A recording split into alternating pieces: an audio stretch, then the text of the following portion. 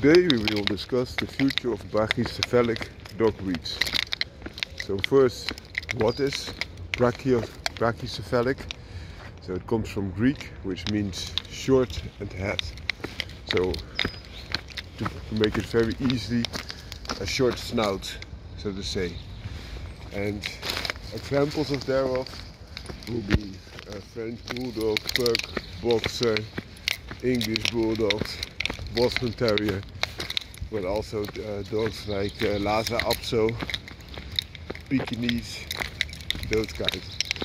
And the thing is, in the past they were bred a lot and exaggerated each generation, but nowadays people are waking up and saying, okay, there are so many drawbacks with this that we do not want this anymore. And what could be the drawbacks? This Bracycephalic snout comes with breathing problems, also often problems for space of eyes and sometimes even brains. So that's not something that they like.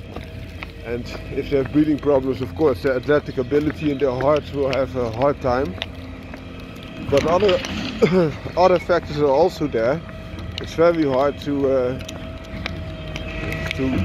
have the pups born in a natural way.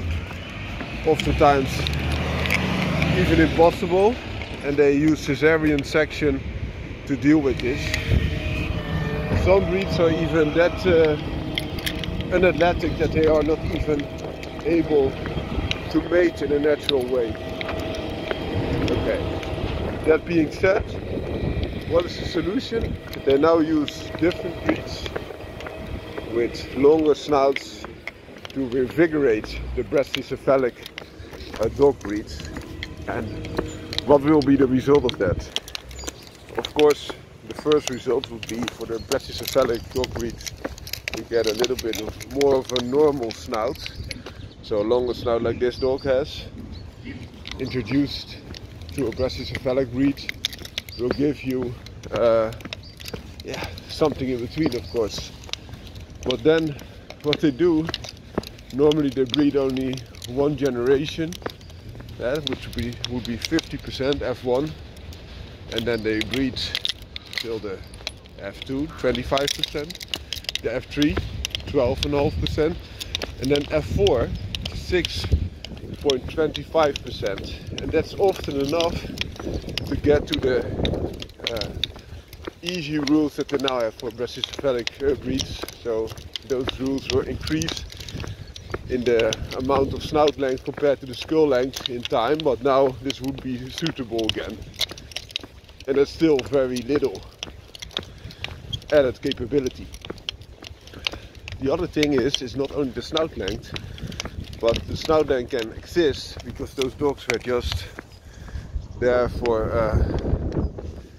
being a companion dog with no functionality or very limited functionality. So also other parts of the dogs will be revigorated by a longer snout length, of course, but also all the other benefits of a more athletic breed. For example, a working dog like a Pettidill will really help. So the benefits of the Bracycephalic breeds are many. However, sometimes they use blood that has a completely different character. For example, in the Pug, they breed in beagle blood to make the Puggle, so to say. And the Beagle has a completely different character than the Pug.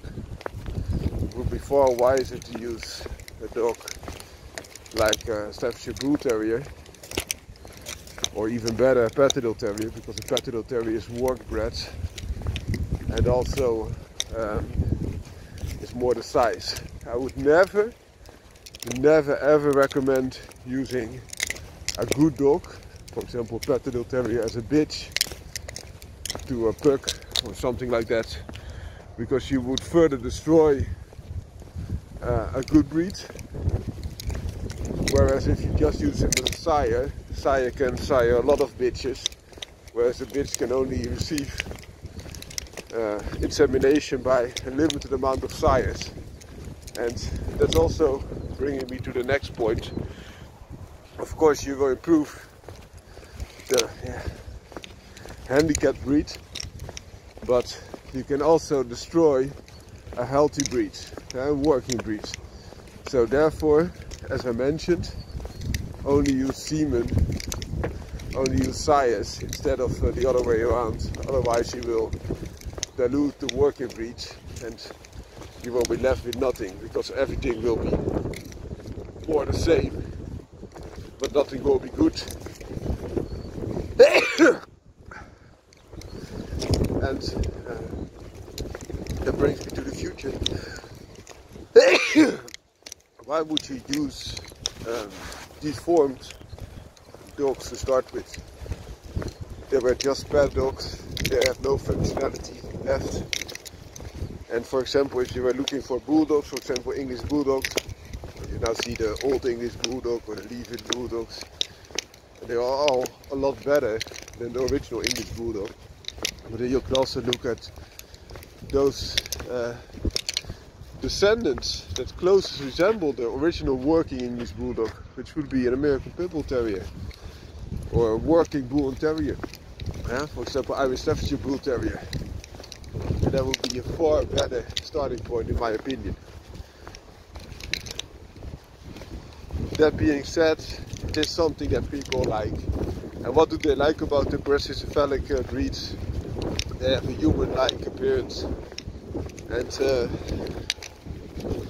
because their face is so flat, it resembles a little bit that of a human. Also the eyes are often bulging out, which also makes them very big.